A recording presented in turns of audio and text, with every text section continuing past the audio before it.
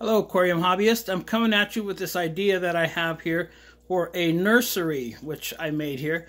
It's about a little gallon tank, a little desktop tank, which is just a little acrylic, kind of a cube. But so what I did here is we have a little pregnant dalmatian Molly. So we put her in this little nursery tank where I used the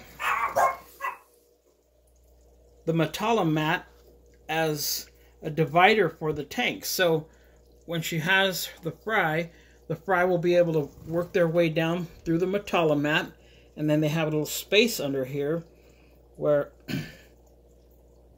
they'll be able to live here, separating the mom from the fry.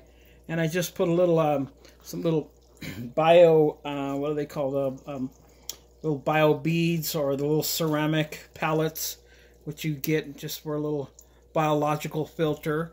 I got the little air pump going down to a little beta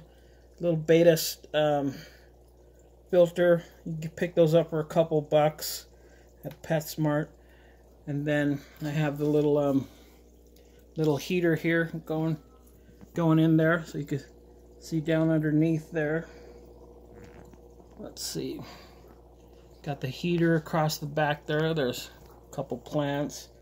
And so, yeah, going to give us a shot. We'll keep an eye on her the next few days and see what happens. Hopefully we'll get some little fry down in here. And so we'll keep you informed. And thanks for watching.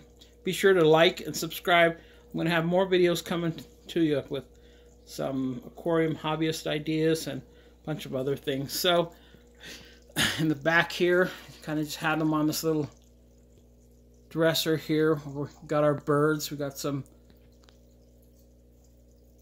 our little finches, the little lady Goldian finches. We've had them quite a while. But yep, that's where we got a little nursery tank. All right, we'll see you next time.